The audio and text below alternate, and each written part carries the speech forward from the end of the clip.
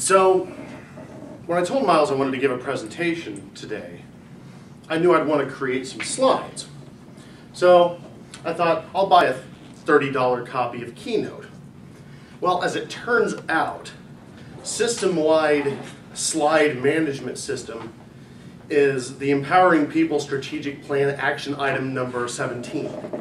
So we really need to unify our presentations because everyone's making presentations, right? I mean, I'm not the only one creating slides in this organization. So in order to protect the valuable relationship that I have with you, some of my most valued constituents, I really needed to just get on board with the enterprise track here. Now, with some of you, I may have multiple relationships. Miles, for example, we used to be co-workers, so I have an employee record for Miles. Miles is also in a band with me, so I have a band member record in my band management system. And, I don't know, he's also in the bro management system, because look at that haircut. So, the key here is, I want to personalize these slides. So, I need to show you that I care by including some of your personal information in them. But the complicated thing is, as we're merging data from the bro management system, the band management system, the employee management system, see some data about a person you trust more from one system than another, depending on the stage that that person is in and the constituent life cycle. Because, see, I want to track my relationships with Miles from cradle to grave. Because Empowering People Strategic Plan action item number 4 is building lifetime relationships. So we thought about Keynote and PowerPoint because they're very widely used and you can create a slide deck pretty fast. But the problem is they don't allow us to do the kind of complex logic that we need to when importing data about our constituents. So, for example, what is Miles' first name? Well, some places it's Miles Z Starrett. Some places it's just Miles ZS. Under some circumstances, it's all the same person, but we want to be careful which one of those salutations we're using under the circumstances. So, for a kind of informal presentation like this, we want to be sure we address him correctly, otherwise we could horribly, irrevocably damage our relationship with a potential donor. So, again, PowerPoint and Keynote, they don't really let us do that. Plus, Keynote's what, $30? So 10,000 users, that's only $300,000. And you know what, man? If it didn't cost at least $1 million, don't even talk to me about that crap. Okay, that's not real software. So we decided to form a project team. Since some of our slides are going to contain technical data as well as functional data, we needed to have functional project managers from each of the 4 major business verticals. And then a project manager from the technical side, and then a project director above the project manager because, I don't know, someone said we needed a project director as well as a project manager. So that's what we did.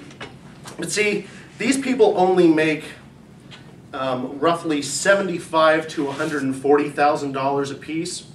So they can't really make any decisions. So we need an implementation task force, a level above that meets slightly less frequently and pretty much just rubber stamps the decisions that the lower project team makes. So on the implementation task force, the minimum salary is about $175,000, and there's roughly twice as many of them.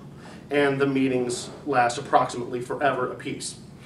But then, you know, the executives get kind of jealous of the implementation task force. Implementation task force, by the way, never go anywhere near an implementation. So don't let the name fool you. It just sounds cool. So we really need an executive board above that. Slightly fewer people, but a minimum of $290,000 salary apiece. And then they can make wide sweeping decisions for us. So Keynote and PowerPoint were out. So we narrowed it down to 2 fine pieces of presentation management software. One of which was a fairly modern looking web app with some nice Ajax-y stuff and a nice Web 2.0-ish interface. But it only had a limit of only 10,000 transition animations per slideshow. That could be a problem. This thing's got to scale, buddy. And the other one was a VB6 desktop app. But you see, the thing is, it's got a splash screen that's got a picture of about a dozen ethnically diverse people wearing suits, carrying briefcases and talking on cell phones, so business, right? And then once the splash screen goes away, you're presented with a single window with no less than 8 different scroll bars. So again, business. So we've got 3 horizontal scroll bars and 5 vertical scroll bars. And on the vertical scroll bars, at the top, you've got a button with an up arrow, right? But here's the cool thing. Above that, there's another button that has 2 up arrows. Yeah! So you can see which one wins.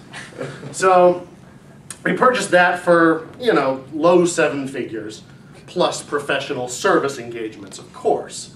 We need some highly paid consultants to come in and, well, not implement, because this is an enterprise system. We can't let a vendor actually touch anything. So below the project team, we need some system managers who are not technical, mind you.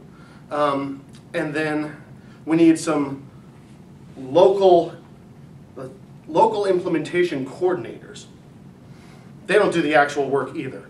But somebody eventually does, is the idea. But we're not real big on execution. Just, we like to talk about things. So we made the purchasing decision for this fine VB6 app, spent a few $1,000,000 getting it implemented, and then it comes time to actually create our slides, right? Well, then the issue comes up. We need a preference management protocol. So, a preference management protocol, you see, some of you may want the slides on paper during the presentation. Some of them might want me to mail them to you afterward. Some of you might want the slides read to you over the phone, and others of you might just want it on the screen. And the thing is, if you've already expressed those preferences to us and we've recorded that, if we don't enforce those preferences, if we accidentally hand you a printout when you wanted it read to you over the phone, we are screwed and you are never going to give us money again. So we can't go live with this until we have this preference management protocol in place. So some decisions have to be made. We need to make a portal where you can self-select some of these preferences, and you can opt out entirely from the slides if you choose. But we don't want to use negative phrases like opt out or unsubscribe. That sends the wrong message. We want to encourage further engagement. So we need to use positive language like stay connected your way. So the project team, as it is wont to do, came up with a recommendation after several weekly meetings of 3 hours apiece. And then we made a recommendation to the implementation task force, who discussed this footer that leads you to the preference management system, the language in the footer. We discussed it for 2 hours, couldn't reach a decision, so we delayed it till next month. And then we decided, yes, stay connected your way is positive, and people are totally going to know that that's what you click if you want to unsubscribe, right? So we came up with that, but then it's a matter of implementing this thing. You could want slides from every department, from every research center. And this is a large organization, folks, and you may want it about sports. You may want slides about volunteer opportunities. So we need to come up with all the different dimensions that you could possibly want. And the difficult thing is, see, some wings of the organization, one wing in particular has over 200 four-letter codes that signify these preferences that have already been recorded. For example, I only want things via mail on the days when I'm washing my cat, but I want phone calls the rest of the time, except during the winter months when I'm in Florida, and then, yeah, you know how it is. Very common stuff. So if we ever make an error there, again, end of the world. If I send him something to Miles up where he lives now, when he really wanted something to Miles ZS at his office, oh my gosh, relationship ruined. So we have to be able to systematically enforce all of these codes before we can put together a slideshow. Because, man, it would just be disaster otherwise.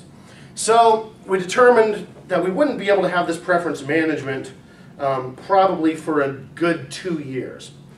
But the presentation was in 2 weeks. So we made the decision to go ahead and put the slides together and then just not release them. Because, well, we'd already set the deadline and it's very important to show progress. So we spent a couple 80 hours a week putting together the slides for tonight's presentation.